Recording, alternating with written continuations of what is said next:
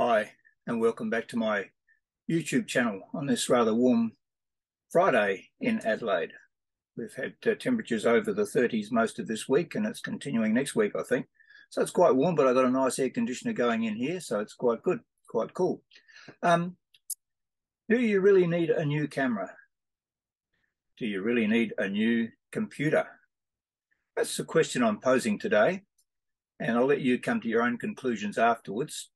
Probably won't make any difference to what you buy and what you look at and what you desire.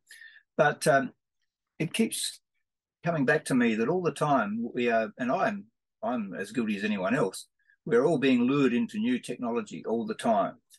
I was in Ted's Cameras the other day, one of our Adelaide local and Australian retailers, and they're always got sales, and well, not always got sales, but they've got wonderful cameras and things advertised. There's a stock taking sale on at the moment. Sometimes I buy second-hand in there, and sometimes I've bought new cameras in there. And they're a good retail store. There's a few of them still around in Adelaide, and I enjoy new technology like everyone else. But do we really need the new technology? Here's an Australian camera handbook, and this is telling us the best buys for 2023. But what's wrong with the camera you've already got? Another one here, a friend of mine sent me some subscriptions to these, and she's still paying for it. I don't know, I have to tell her to stop it, but they're beautiful magazines. And I'll come over there a bit. So Photo Review, beautiful big glossy magazines, lots of great reviews and articles about photography in them. And this one is a December to February 2022, it says. And some wonderful stuff in there. And they've always got advertisements for, well, not lots of them, but advertisements for the cameras that we see in here. That's the OM1, the Olympus system there. And here's another one of the, and so I'm getting these. These only come out quarterly, but they're a nice glossy magazine, and I do like them. Incidentally, I'll talk a little bit about the Micro Four Thirds system in a minute, which I've become quite keen on. So why do we need a new camera?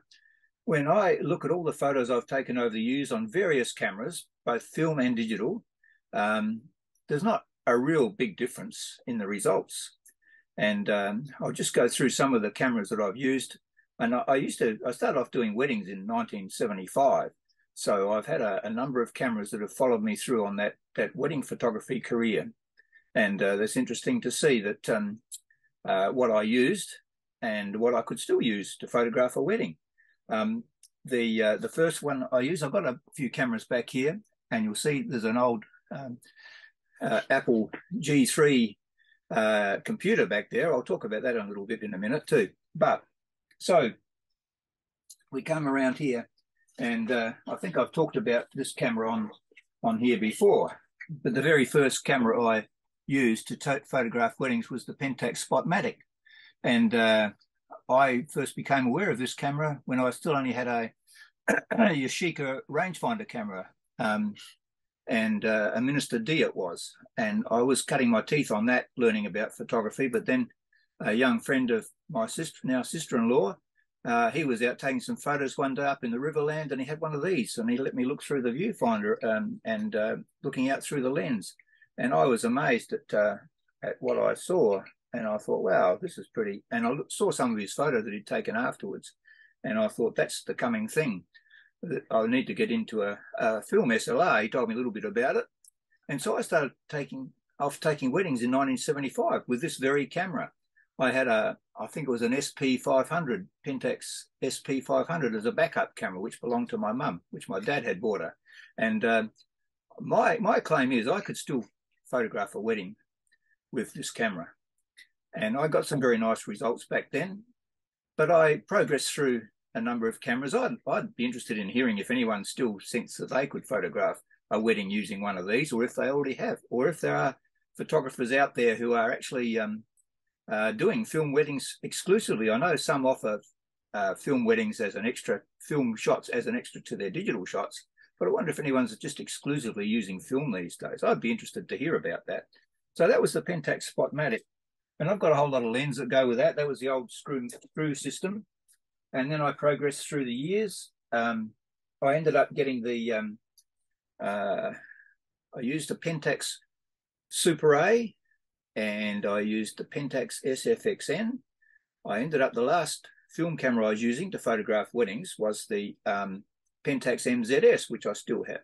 And I've done reviews of some of these cameras on my channel. Maybe I'll put a link on underneath afterwards. But I've bought a number of cameras over the years. Mostly I kept upgrading to something a little bit better to do my weddings with in the film area. When digital came in, I got the first Pentax istD, which istD, I think it was, with the asterisk, strange sort of a title for a camera. And I photographed my first digital shots on a wedding with that. And I used that alongside a film camera for a while until I got used to doing digital only and letting go of film. And then I progressed from that one to a digital camera, which was, I actually swapped over before I got some later Pentax digital cameras to the Canon 400D, mainly because my Pentax was in disrepair and I needed a new camera urgently because I was photographing a wedding interstate. So I gravitated over to the Canon 400D. And ever since that time, I've been alternating between Canons and Pentax and then a few other brands. Of course, when you on the second-hand market is so good these days, there are so many cameras around, and I've got a whole range of them. I graduated from, well, I didn't graduate, but I started getting a few other cameras that were really bargains I couldn't pass up, and lenses that go with them, like Nikon's digital cameras. And for instance, I've got here somewhere, where are we? Let's have a look. Here's a Nikon.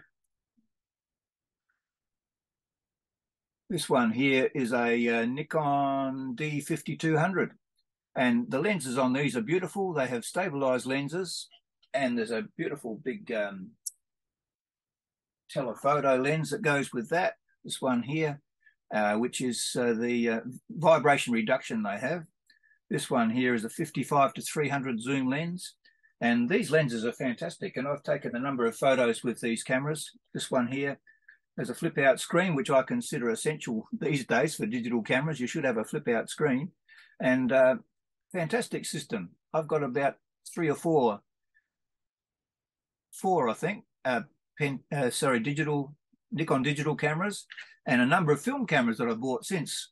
Cameras that, because they were so cheap, and I would have liked them in the old days when I was using my Pentaxes to have bought them, but they were always a little bit out of my league. But now I've got a collection of Nikon film cameras as well. And also I had other cameras like the Minolta 9000 when I was doing film weddings, was a good backup camera that I used as well. That was the first autofocus professional film camera that came out from my recollection. And that was a good camera, but I didn't use it exclusively for doing weddings. I used it as a backup.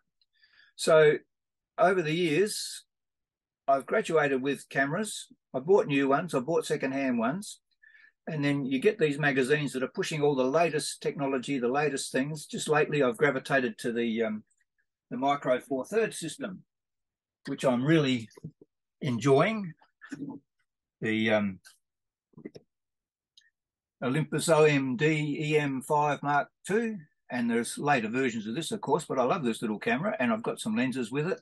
And then from my son, I bought, he had a couple of Panasonic Lumixes, and he was selling them, and I thought, well, I'll buy them off you. And the Micro Four Thirds system. So lately, I've become very much in love with the Micro Four Thirds system because it's such a versatile little system. Mirrorless cameras. I'd never gone mirrorless before.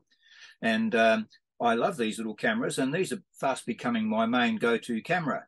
In fact, I was away on a holiday just recently, and I took my Canon camera, and I wished I had have taken my little Olympus because I did a lot of video, and the Canon 700D that I was using doesn't have image stabilization when you're doing video handheld, whereas this has got 5-axis image stabilization, and doing video with these is fantastic.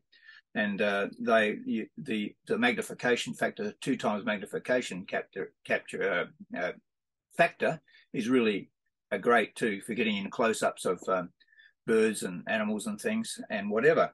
So my argument is that I look at a lot of people's wedding photography, because I still follow wedding photography because I'm a keen wedding photographer.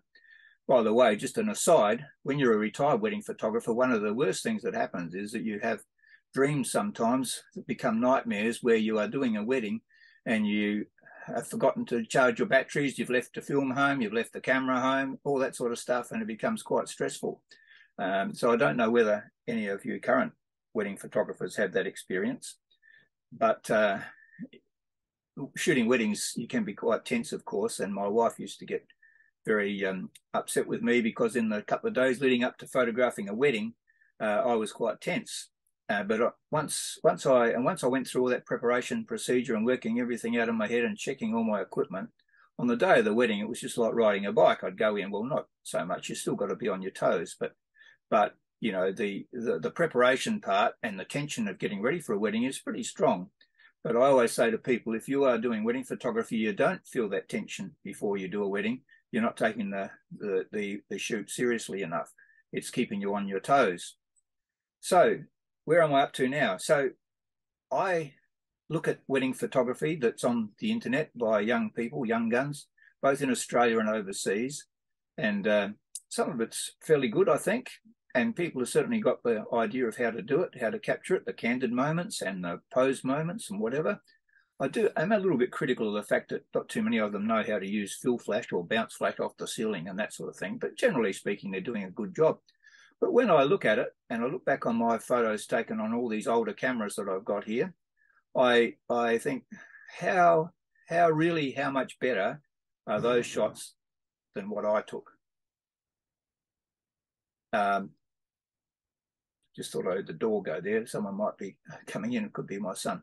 Anyway, I'll come back and cut that bit out. So I wonder how much better do you get out of this modern technology than what you got out of the old cameras, the system of cameras that I've used down through the years. And, you know, I've used the 700D, the 600D Canon, Pentax KR, Pentax KX. Haven't gone much deeper than that into those brands, really. I've just stuck with those because they're good cameras and I've got some good lenses that go with them, and I like the flash system for the Canon cameras. It's beautiful, those little flashes that sit on top of your camera. And so I wonder why we have to keep buying new cameras. I know we're always striving to be better, but looking back, how much more technology do you need to cram into a camera to get better results than you did in the past? And would your customers really notice if you did a wedding using an older camera and turned up some really good work? It's, after all, it's what you bring to the page as a photographer, your abilities, not the camera so much, and your ability to work a wedding and to have a timetable worked out and how to capture all the things that need to be captured. It's quite a big job. And I just wonder whether your customers would ever notice if you had an older camera or a newer camera. It might be a good thing to use in your advertising, but frankly speaking, I think it's a bit of overkill. And of course, these manufacturers have to keep getting us to buy new cameras so they can stay in business. But now there are so many new ones on the market now, old ones on the market now that are so good that you wonder just where it's all headed. And with computers, it's the same. You look at that big, I'll point over there. I think you can see it over there now, that big Apple Mac G3 Power computer I've got there. It's pretty, it still works. One day I'll probably, I'll hook it up and show you on that screen in the background there. Pointing over there, that screen in the background there. How it actually works and what the operating system looks like. That had operating system OS 9 on that to start with, and then OS 10 came along, and that was loaded on there. And you can now, if you turn that on, you can actually alternate and go back to the old operating system 9 and interchange between the two and have a look at what it looked like. Fairly useless by today's standards in some ways, because there are no USB ports and things like that. We used to have in here, you can see over in here, that was the little disc. What are they called? I've got a whole lot of them marked here. I'll put that down afterwards. I can't remember what they're called now. But these little discs used to go in here to instead of a CD, which came in later on, or a hard drive, you could save what you did on these little discs that used to go in there, a little bit bigger size than the, what were they called? It'll come back to me. Anyway, zip discs, I think they're called. And you could save some of your, and you can still get adapters to plug those things into the side of your laptop, and they work. But with laptops, I've got lots of them. Or I've stuck with the Apple computers all the way through. I've never been a PC fan, and I've stayed with Apple right since the word go, pretty much. But the problem is that they keep changing the software, and after a while, you can't keep doing things that they are now offering on a laptop that you had in the old days. But the problem I have is that a lot of my older laptops have got stuff on there that I haven't really backed up onto a hard drive, and therefore I don't chuck them out. I do replace them occasionally, not usually with a new one. I don't think I've ever bought a new MacBook or whatever since the days I bought that brand new, and that cost a fortune to buy that originally, and the one before that was even a lot more, $6,000, the one before that, which only had floppy disks. So in effect, prices of computers have actually gone down, and the things you can do with them are a whole lot better. So to a certain point, you are locked into buying a new computer if you want to have all the latest and the greatest. But by the same token, don't throw out your old ones. That's my opinion, because there's lots of good information on them. And I've still got a lot of stuff on them. In fact, one of my laptops, where is it? Which I've got here somewhere. I should try and find it for you, just to show you. What do I do with it now? Here.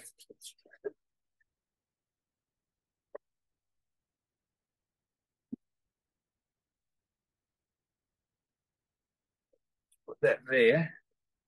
Now, in here, I think I've got this one here. Now back a few years ago, this was a MacBook Pro, and the black one. You don't get too many black ones around the place.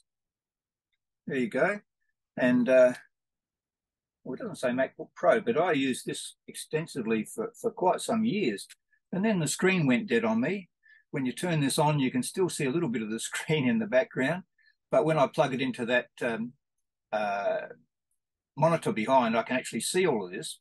The only problem was, and I've got a lot of stuff on here that I really want to use and still do things with. But the problem is, a little while back, not only was the screen dead, but then the battery seized up. Now, I've got a new one of these on order, and that should be arrived within the next couple of days. And one of my wife's brother-in-law tells me that, and I took that one out of here, tells me that I can just plug a new one in and I should be able to get this going again. So I'm quite excited about that when I get that. But I've got a number of, I've even got a couple of older laptops than this one, but they've all got stuff on them that I don't want to lose. And so to a certain extent, you do have to get a new computer from time to time to upgrade to the latest operating software, because these ones, the latest things won't work on them.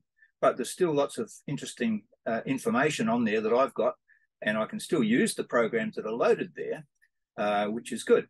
So coming back to my question, do you think you really need a new camera, or can you make do with what you've got? Are your customers really going to notice the difference between the different cameras you take?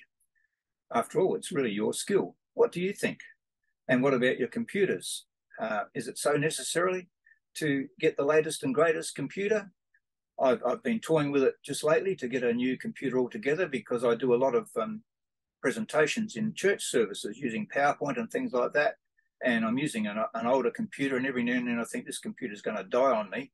Maybe I need to get a better one. But while it's still working, I'm not going to get a better one. So there you go, just posing some questions for you today. I mean, this one back here I'm pointing to here. Now, this one here, I will show you I could go through all these other cameras, but I won't today. But one of the things that is interesting about this is that you've got a drop-down side on these. So you just pull this here, and there you go.